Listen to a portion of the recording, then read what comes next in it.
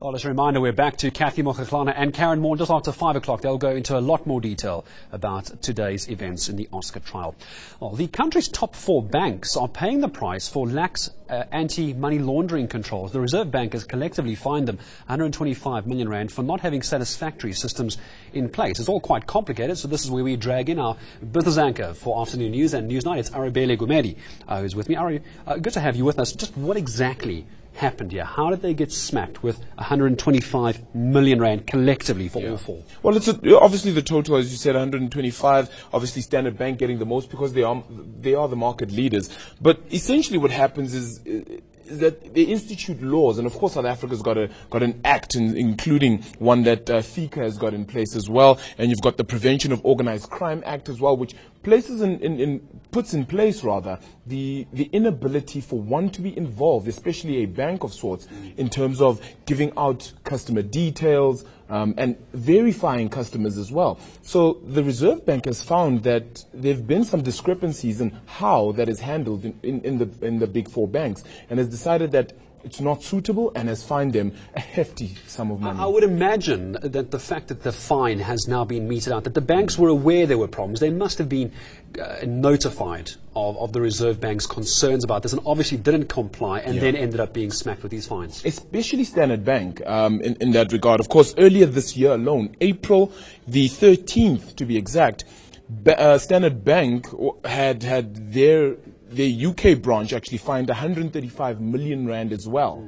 And that was really for its failures in its money laundering controls and procedures. Now, it's not the first time for them, and I think that should have been a warning sign across the board. Nedbank earlier this year had one of its senior bankers as well at its other branch, Imperial, score around 9 million rand just off money laundering as well. So it's one of those where the banks really should have been aware of this. And with South Africa's financial institutions being placed sort of third in the world, you'd expect something like this not to have happened. I was about to say, we've often interviewed financial people on the channel, and they always say how great South Africa's financial controls and banking standards are so high. That was actually going to be my next question to you, is how did it end up in this sort of situation? But what I want to ask you now, however, is we need to be very clear that this is not because the banks were found guilty of money laundering, and I think we must be absolutely clear on this. It's a precaution that they weren't following up on. No one's been found guilty of money laundering, is my understanding correct? That's very true.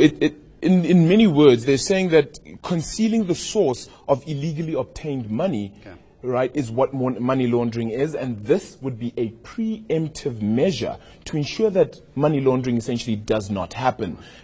Of course, Standard Bank, Nedbank, none of them have actually been found to be laundering money in any sort of way. But of course, if this was to potentially happen, it's a big issue. I mean, all the banks have issues such as identifying and verifying customer details. It's a weakness on their point.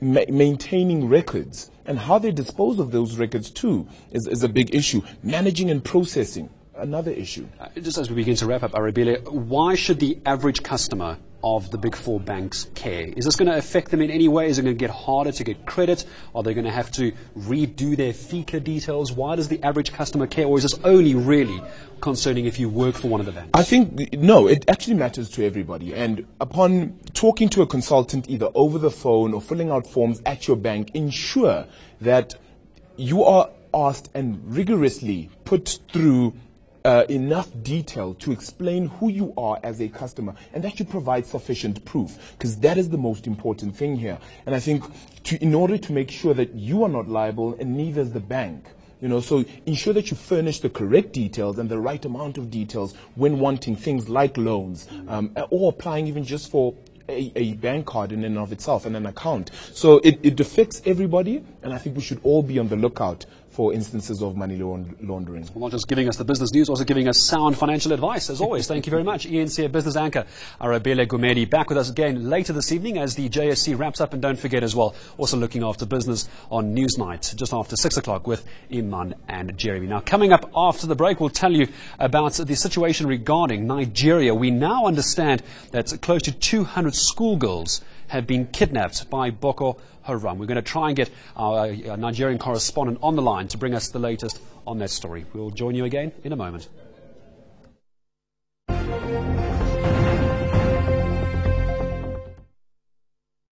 You deserve to know more. enca.com.